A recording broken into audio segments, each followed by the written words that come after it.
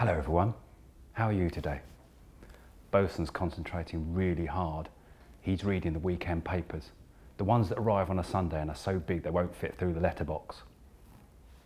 Weekends are great, aren't they? No school. But how many days are in the weekend? That's right, 2. Not nearly enough, quite frankly. At the weekend, Boson likes to catch up on all of the news. At the moment, he's reading about what politicians have been saying all week. Politicians are really serious grown-ups who are full of ideas on how to run the country. Can you think what else politicians are full of? Boson keeps being disturbed by his friend Billy the goat. He's bleating on and on because he's worried about his investments. Down yesterday, up today, he keeps checking every 5 minutes and doesn't know which way up he is. Goodness, what a kerfuffle. Aren't we lucky that mobile phones haven't been invented yet that allow you to look at your investments and get yourself all worried every 5 minutes? Being a dreadfully sensible British bear, Boson spoke to his friend, Professor Wiley. Here she is.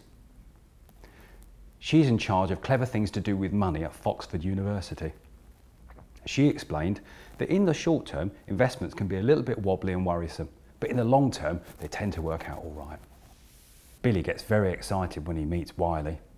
Wow, he says, she's got a very pretty tail. She's a fox. Of course she's a fox, said Boson. You really are a silly Billy.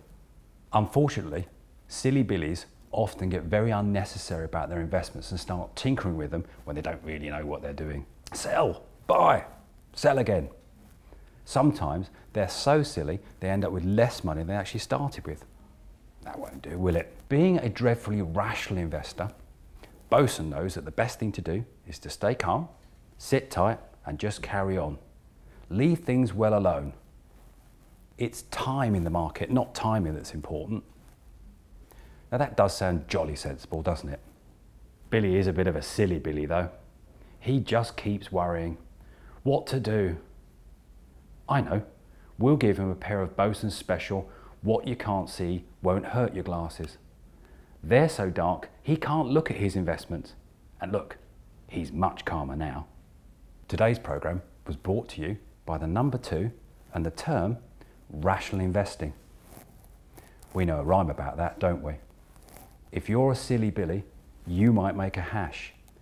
Sit tight, be calm like Boson, and you'll make much more cash. Goodbye, everyone.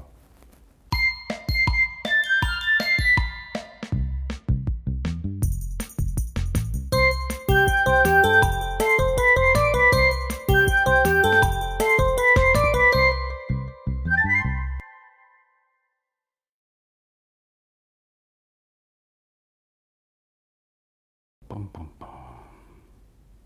That wasn't bad for a sequel, was it?